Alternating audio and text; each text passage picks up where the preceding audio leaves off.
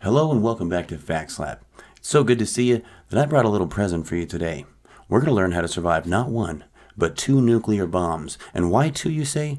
Because here at Factslap, we believe in the double tap rule. Time has taught us that the best way to learn is from experience. So we're going to talk about Stoyo Yamaguchi, who back in 1945 survived nuke after nuke in Hiroshima and Nagasaki. So you're going to give me superpowers, God? Why, yes I am, and they will be magnificent. In fact, you'll be able to survive a nuclear blast. You know what? Make it two. Oh man, that's going to be awesome. Wait a minute. Does that mean I'm going to get hit by a nuke? Don't worry about it. You'll be fine.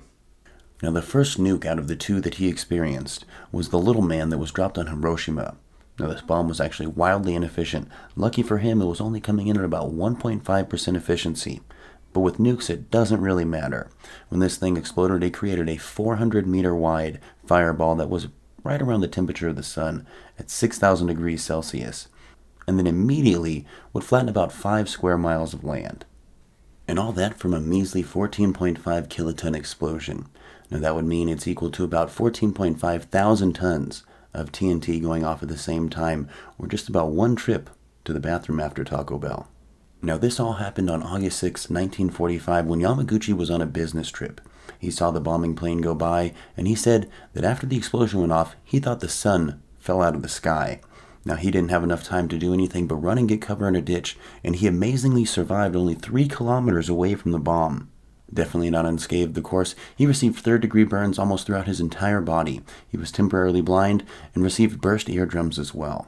Now, even though the death toll that day was 129,000, a lot of people actually survived the initial blast of the little man. So much so that Yamaguchi went looking for his business partners, and they were trying to find a way home. Now, the bridges were out, so they had to wade through a river full of bodies of men and women who had passed away from the blast just to get to the train station so they could head back home to try and catch a few days of rest before going back to work. Now it's August 9th, around 11 a.m. Yamaguchi is standing in the office explaining to his boss how the sun fell out of the sky in Hiroshima. And he's like, yeah, it was crazy. It was so bright. It was just like that over there. And the second bomb went off, and he was only 3 kilometers from this one again. Now, luckily, they were having a nice little stairway chat, so that took the brunt of the explosion and really limited the blast getting to Yamaguchi and his boss, and he was able to survive again. What the man? Now, the fat man that landed on Nagasaki actually provided a 23 kiloton blast. Like I said before, that's 23,000 pounds of TNT going off at the same time with an efficiency of right around 17%, so this bomb was way more efficient.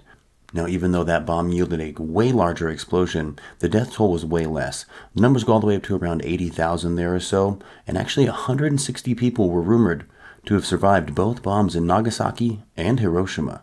71% of the population survived in Hiroshima, and even more in Nagasaki, coming in at around 76%.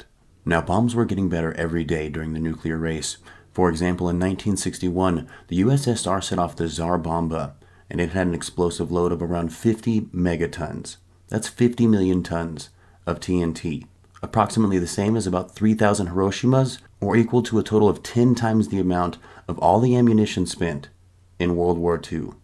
Now, rumor has it, Russia was working on a nuclear torpedo back in 2015 that had a payload that would be over double the Tsar Bomba, right around 100 megatons.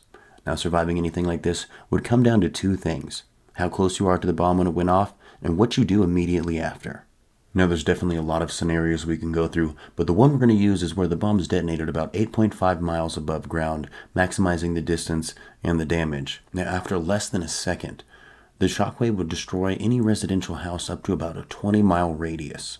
Right around 35 miles out, any exposed wood immediately sets ablaze. Now, if you're outside at 45 miles, third-degree burns everywhere. At 62 miles, all the windows in cars and homes completely blown out. Now, they say if you even see the blast, it will cause temporary blindness, if not make you go completely blind, as well as blow out your eardrums up to 60 miles out. On to the surviving part. If you're anywhere outside about 40 miles, you could be outside and still survive, technically, if you consider being blind, deaf, and burnt everywhere alive. Now, most of this damage would come from the near immediate thermal blast that would come from the light off the bomb. The pressure wave would follow soon after.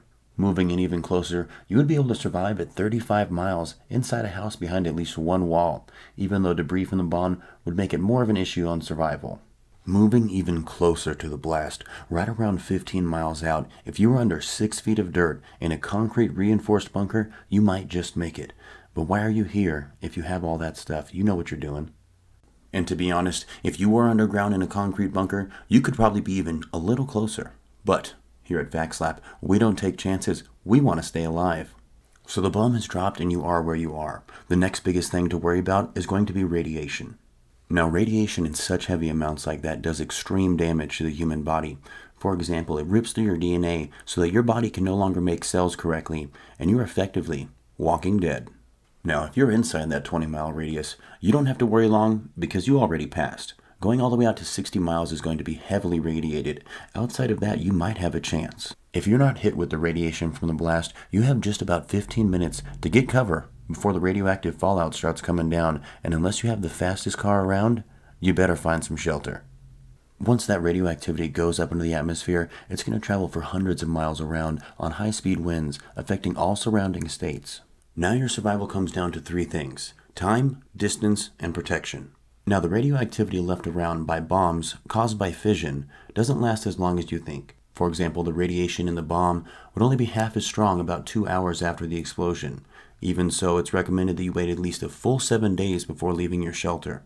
Now, the best place to find protection would be in the basement of a home with not too many entrances or windows. And obviously, you would have to seal these off as best as you could, duct tape for the windows, and multiple sheets for the entrances. Now, if your house doesn't happen to have a basement, the second best option is to go to the innermost room of the house and seal all windows, entrances, and vents. So this means no AC or cooling. And the last best option would be a car. That's because the heaviest radioactive chemicals that you need to keep off your body are going to be about the size of sand or salt. And then soon after that, the radioactive dust is going to come in. And that's where it comes down to sealing windows, vents, and doors.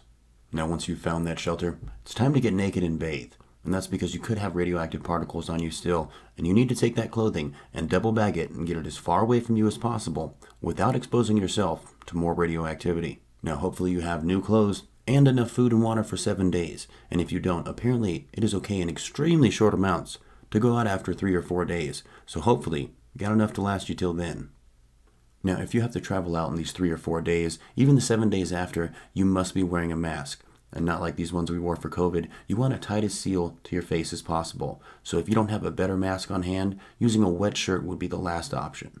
And after any trip outside, you need to wash yourself and hopefully get a new pair of clothes. If not, wash your clothes and dispose of that water as safely as possible. Now you've survived the 7 days in the shelter. Hell, you even waited 10 just to make sure. Now you gotta figure out if help is coming or if this was a full-scale attack and you're on your own. Now, if it's only a small-scale attack, you're going to want to stay and build up your shelter as best as possible, as well as making it known to the outside world that you need help and that this place is occupied by survivors. And the best way to do that is with big signs for SOS or help. They need to be visible from the sky as well. Now, no matter if it was a small-scale or a large-scale attack, you're going to need supplies. So getting anything from the outside world needs to be completely sealed in plastic, or canned goods are the best.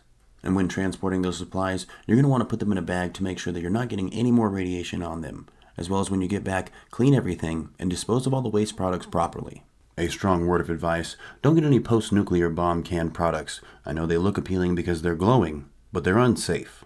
If it's only a small-scale attack, you should be good riding it out on your supplies until the military or the National Guard show up to rescue you. Now, if it's a large-scale attack, we're going to assume that your luck is as bad as Yamaguchi's, and that you're going to get nuked here again soon. Now, if you were anywhere near the original blast zone, you're going to want to get as far atmospherically upwind as possible.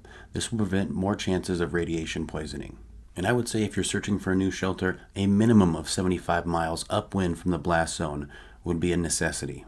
Now, hopefully your new shelter has running water, because you're going to want to fill up any bathtubs and sinks with water, or any extra containers you have as well.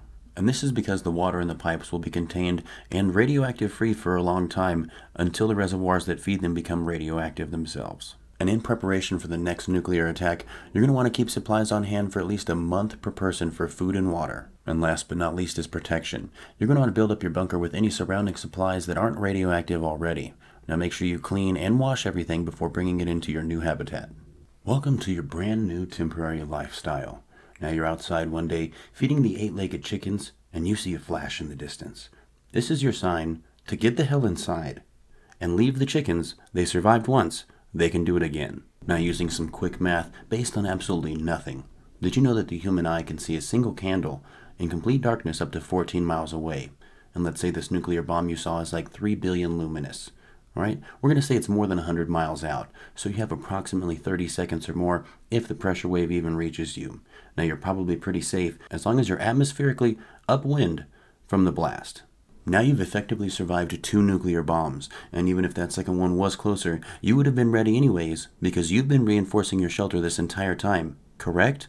After you've sheltered long enough and you're sure there's no more nuclear threat, you're going to want to move to lands that haven't been radiated yet. Now, good luck, and don't forget your 8-legged chickens. Now thanks again for joining us on that near-apocalyptic end to the world. And here at Factslap, we care about your safety, because even after a nuclear attack, we still want your views. Don't forget, keep your fact hand strong.